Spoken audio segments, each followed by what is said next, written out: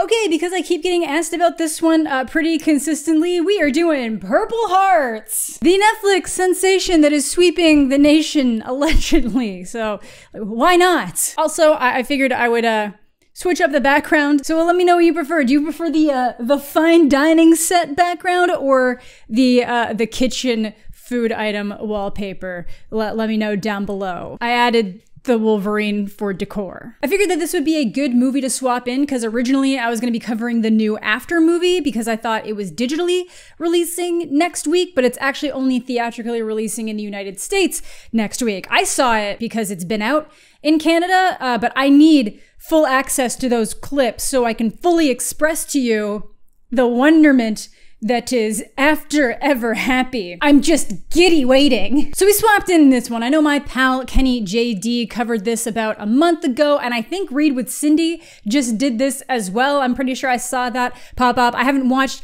either of their videos yet because I want to maintain my artistic integrity. So make sure to check theirs out if you haven't already, but Purple Hearts is the latest in the slew of Netflix romance movies of different types and calibers and subcategories and genres. And today they have brought us a true, tried and true fan fiction classic. This will feel right out of a Wattpad, enemies to lovers. Except by enemies, I mean people with fundamentally different political and social views. Basically, the premise that we're running with is that he is a Marine and they need to get married to take advantage of some kind of benefit you get from being married, but they hate each other. But before we dive into that excitement, you should dive into the excitement of today's sponsor, Birch. Birch is a premium mattress in a box company making products that are stylish, comfortable, and made with non-toxic, organic, and natural materials that are all sustainably sourced. Meaning they're better for you and the environment, but most importantly, they are super comfortable. On top of great lumbar support, Birch mattresses are designed to have increased airflow to assist in breathability and cooling, which both contribute to a great night's sleep. They use hypoallergenic wool, which is both allergen and mildew resistant, which is great for someone like me who has a ton of issues with allergies. The wool is also sourced from New Zealand farms that are Wool Integrity NZ compliant, which means it's sustainably harvested. Sleep is one of the things that I value most in the world because it directly affects how well I function as a human being and enjoy my life. My last mattress always got too hot while I was sleeping, so I'd wake up in the middle of the night, and then it had bad back support, so I wouldn't wake up rested. With Birch, my sleeping temperature has felt a lot more regulated because of that breathability, and I don't wake up feeling sore because I wasn't just sinking deeper and deeper into the mattress overnight. They also have a variety of different accessories so you can customize your sleep experience to your liking. Now, a mattress is obviously a big commitment. You spend a majority of your life sleeping, so it's important to find the right fit for you. And that's why Birch offers a 100-night sleep trial as well as a 25-year warranty. If you don't love it, they pick it up from your house and you get a full refund, no hassle. So if you're like the rest of the world and like free stuff, each Birch mattress purchase comes with 2 of their EcoRest pillows delivered right to your door. They're made with recycled plastic bottles and still manage to be so plush and cozy, it's amazing. And if you live in the United States, all this is delivered to your door for free. So if you're looking for a new mattress and want to find out why I love my Birch so much, make sure to click the link in the description down below or head on over to birchliving.com/Jedi to save $400 off your Birch mattress plus 2 free pillows. I can absolutely see why a lot of people love it and they think it's so cute, but as an enemies to lovers, it is really not the vibe. Like, this man essentially says, oh, your mom's one of those illegals to her, and they get played off as a romantic couple from that point on. Yay, he doesn't think her family deserves rights. It's the kind of movie that would have felt right at home back in 2002 or 2003 when military deployment was an all-time high. That was 10 years ago. Big fan of this quote from the main actress that essentially says that the movie's not about choosing color, it's about choosing love, that those two sides can create a beautiful thing. But you know what? Absolutely the fuck not. Not while people are fighting for basic bodily autonomy from one of those colors. Amongst a slew of other things, absolutely not. They definitely make sure to have at least one super shitty character so he looks better by comparison, but make no mistake. Because this isn't a movie about people coming together and one person realizing some of the errors of their belief system, learning to stand up to the people around them that are saying horribly racist shit. All that's just something they dance past for love. It is based on the book, but my act of self-care this week was not reading it. I did look up a synopsis though, just to see some of the differences. Instead of the Marines, the main guy, Luke, is in the Army, and it's set in Texas instead of California, which Makes sense. But apparently the main girl, Cassie, gets into a relationship while Luke is deployed and stays with that dude for most of the book. Which makes sense, it's a fake marriage, but it kind of puts their whole shtick at risk if like the world needs to believe they're in a relationship. I personally wish she had already been in a relationship before they did this whole fake marriage plan, because that's the drama that I'm looking for. I should write one of these for the culture. But let's just hop right on into this one, send prayers. So we start with our two leads being set up. She is a struggling musician, bartender writing songs in a seaside town, and he's a Marine, marining in a seaside town. For a minute, I thought her entire work life was being a musician, but this appears to be a cover band. But honestly, I would love that job. Please pay me money to obnoxiously sing in a bar. But apparently they're actually just playing 2 cover songs because their boss let them.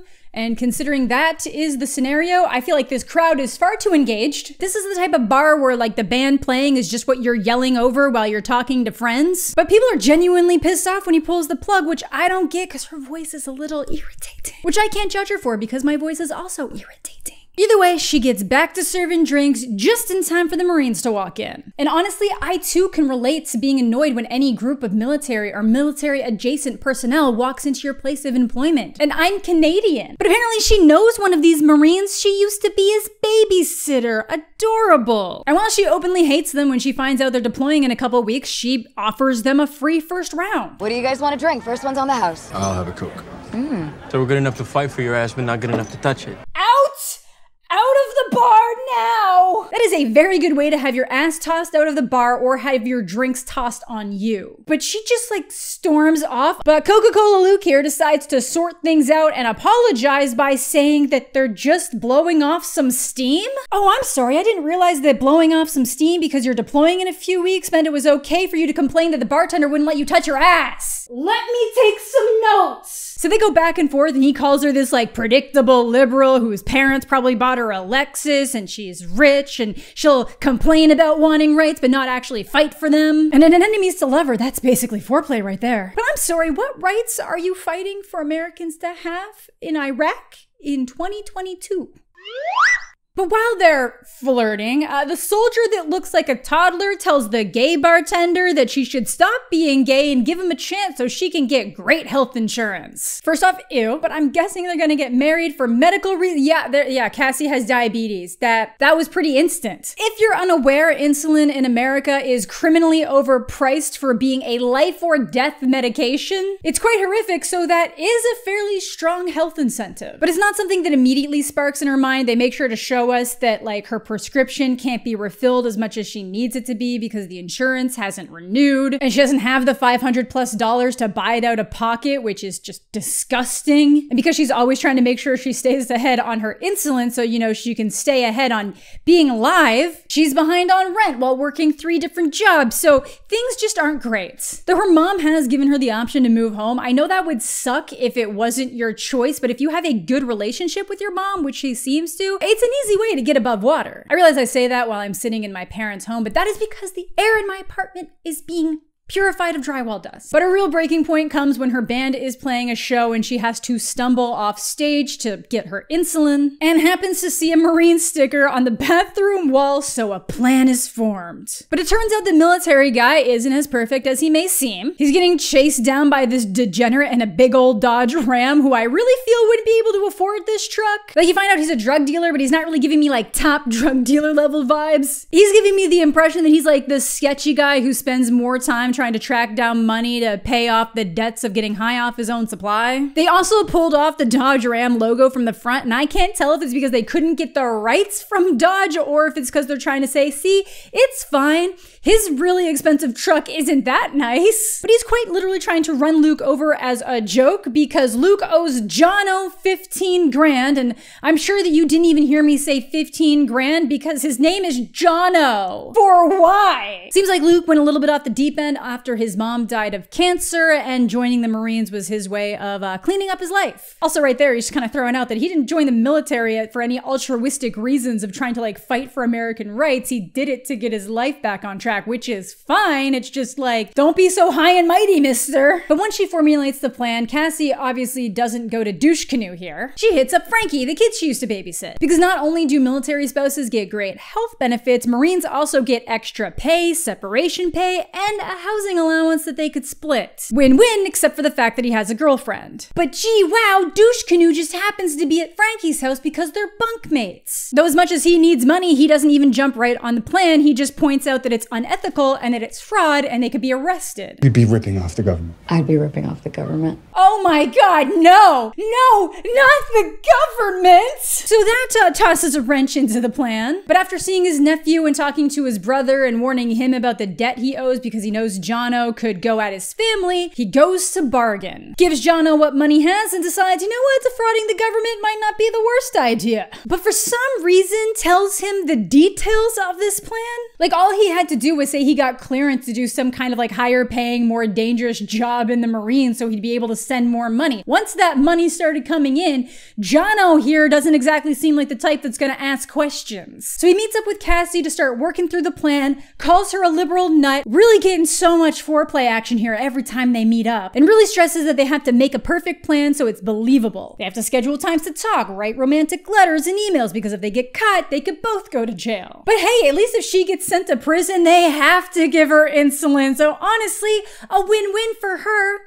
I'm obviously joking, that's horrific. So they get married, Frankie's there to be the witness and record it. He even hooks them up with the wedding ring he plans to use to propose to Riley when he gets back. Oh no, he's not getting back, is he? Shit. But to make sure that the rest of the troops think it's legit, because the last time they all saw each other was her bitching him out, she has to go out to have a meal with them, which is fine until Ass Grab speaks up again. To life, love, and hunting down some goddamn Arabs, baby! Oh my God, oh no, oh holy shit. Oh, they have literally only introduced this person so that Luke doesn't seem as bad. And the movie will absolutely not have the courage to just kill this asshole off. It's not like he's gonna learn a lesson. The movie's not about him. Even Frankie's like, come on, he's just stirring the pot. That is not stirring the pot. Especially not when you were literally going over to those countries with guns. And then Luke has the audacity to get pissed off at her for saying something. I would have been like, you know what? Living with my mom ain't so bad. Bye. But they both storm out, and again, he's trying to make excuses. You know what he meant. Yeah,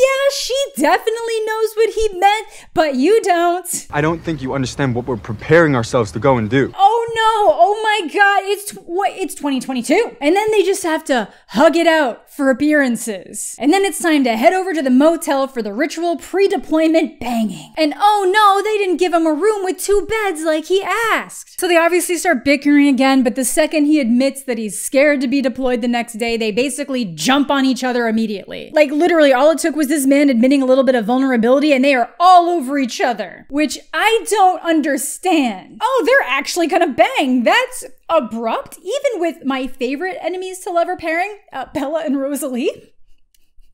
I would have needed that progression to take a bit more time. Seems like he regrets it a little bit the next day. I'm sure he wasn't some kind of like purity until marriage guy, but he does take love very seriously. She's taking it pretty hard, considering I'm sure his mood has more to do with the fact that he's about to deploy out overseas, but all good. They head over to the base so she can get her ID and send him off. You see all the loving families, the people breaking down. They do their little kiss goodbye, but then a bunch of the guys hoist her up so they can have the last final passionate kiss, and you can tell that they had some emotion behind this one. But she goes home, and how does she let people know that she's proud of her military man? She hangs up an American flag.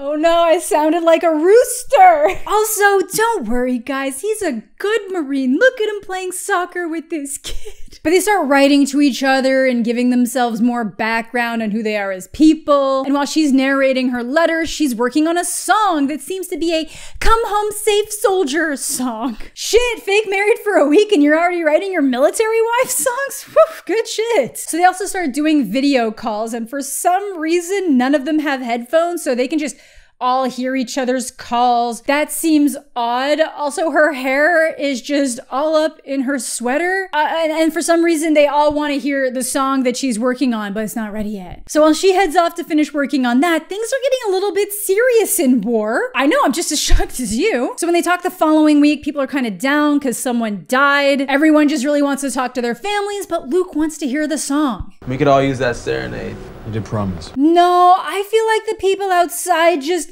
want to talk to their families. Like maybe they just want you to shut the fuck up. Maybe they just want you to get off the phone.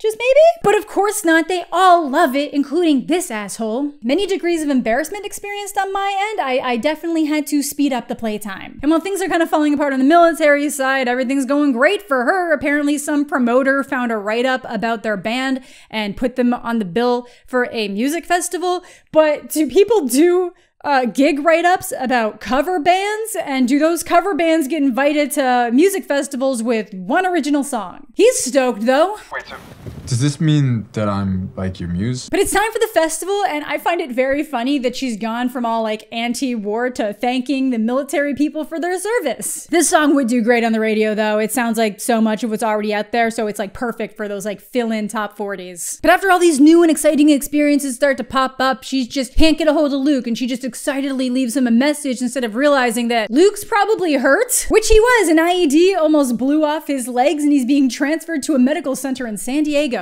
Problem being, she can't find the piece of paper with his brother's number on it. Here's a question though. Why wouldn't you have programmed that into your cell phone? But she remembers that his name is Jacob, so she tracks him down on Google, but when she gets there, it's actually the dad. The one person that Luke wanted to make sure never found out he was in the military, and definitely not that he was married. Now, I assumed that he was going to be so injured that he wouldn't be conscious enough to continue sending the money to Jono, and that was going to be the conflict right now. But no, he just wakes up, is told the skin graft worked, and suddenly his whole family just filters in. And his dad is a dick, just immediately starts grilling him about lying to him again because he never told him he joined the Marines. Yes, let's absolutely start verbally shitting on the person who just woke up from major surgery. But hey, at least he's gonna get a Purple Heart. Let's hope he gets full function of his legs back. But they leave him and Cassie alone to talk, and Luke is pissed. His dad went on to be a military police, and even though he's retired now, Luke is pretty sure his dad would turn them in a heartbeat if he found out, so they really need to make the marriage look good and live together while he's going through physical therapy. Is Frankie gonna laugh or cry when he finds out about this? Shh.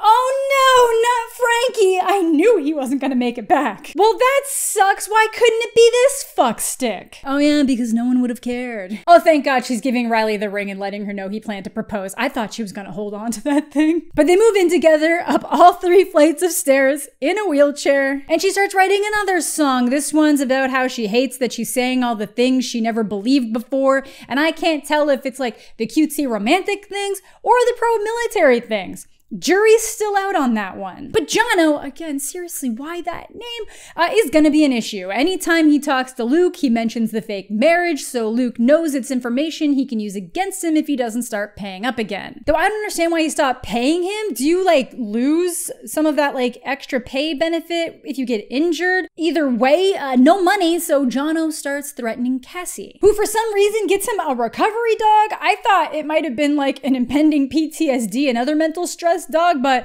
no, then they say that it's for his like leg rehab. Don't worry, nothing happens to the dog, it just stays cute. But now they start getting into the psychoanalyzing stage. He says she won't ever date someone she actually likes because she'd have to let someone in and give up some control. But he knows all about needing control because if he's not this rigid with his life, he's flying down the highway naked. See, they're a cute couple until the inevitable fundamental human rights disagreements. But it does lead to some vulnerability. She ends up seeing his leg. He's worried about not being able to run again because one of his dreams is running marathons around the world. But one night while Cassie's out being a rock star, her mom calls. Her mom is panicked, so Luke rushes right over. Apparently someone tried to break into the mom's house and Cassie shows up immediately after. Luke goes to investigate and immediately gets a call from Jono saying that it was a message, pay up or I'm gonna work my way through every connection you have. Then once they get home, Cassie has another blood sugar incident, so it's a very stressful night for Luke here. And clearly a moment where he realizes how much he actually cares about her. And you're wondering, what's he gonna do about this situation he's gotten himself into? And the answer is jump the gun-wielding drug dealer with his walker. back. If you mess with that woman again, I will kill you. This is everything I owe you. We're done. My dude, if you had the money, why didn't you just pay him with it? Because obviously he's gonna retaliate now. And yeah, it's a fast retaliation. Before he can even get back to the apartment, Cassie's pissed and packing. Apparently Jono went right to her mom, told her all about the fake marriage and how he was gonna turn them both in. Could've just given him his money, Luke. His name is Jono. He's clearly not a reasonable man. Now apparently the reason why he was in debt for so much money is that he had stolen a $50,000 car that his dad was working on for someone, and instead of selling it like he planned, he totaled it. So his dad said he was gonna turn him in if he didn't pay him back, so Jono was the one who lent him the money, and I guess $15K is what remains. So that's how Luke knows that his dad would probably turn them in for the sham wedding in a heartbeat. Now Cassie's obviously pissed that Luke wasn't honest with her and has now put her and her mother in danger. So she heads off for an out-of-town gig and tells him to be out of the apartment by tomorrow. So he decides to go for a run, which absolutely would have set his rehab back so far. The man is still using a walker and limping, and we're supposed to believe that he can run? But somehow he does it, and he feels great and triumphant until he gets picked up by the military. Oh no, the pupper dupper's gonna be all alone. See, I'm guessing that Jono didn't wait to go up the chain of command with that info. All you had to do was give him the money, man. But while Luke's life is collapsing, again on Cassie's side, things are going great. They get a record deal and a spot opening for Florence and the Machine? Okay, that's not even remotely similar music. Let's be realistic here. But she wakes up to a call from Luke's dad saying that he's been detained for fraud and asks her if it was all an act.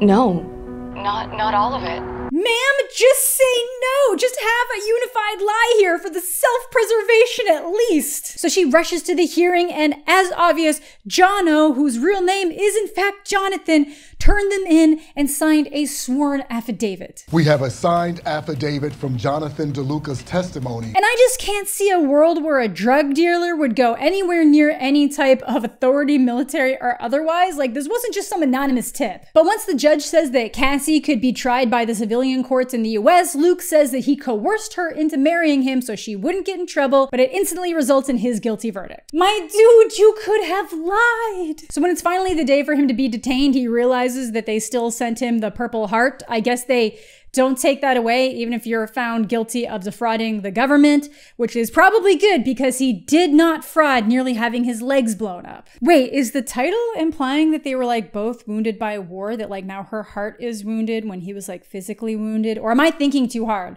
Or not enough? It's usually not enough. Okay, I looked it up. The lead actress asked the director if it was purple hearts as in her blue heart and his red heart coming together to make purple. But the director said she'd not thought of that, but yes, I guess that is essentially the heart of the story. The heart of my story is wanting to put my head through that wall. Maybe that was the book title's intention. But as he's about to be locked up, she's playing this new song on stage all about loving him, and instead of sticking around for what I assume was the Florence part of the concert, she drives all the way to the base and says even if it started fake, they made vows to each other and followed them. They've taken care of each other in sickness and in health, so she'll wait the 6 months for him to get out. Honestly, this is the type of movie that could have gotten away with, like, Your Honor, it might have started fake, but like within a day, we were committed. I can't believe he's actually going to jail. This is incredible. But he gets out and she's gotten his name tattooed on her wedding finger. Oh my God, oh no. And they live happily ever after, frolicking on the beach,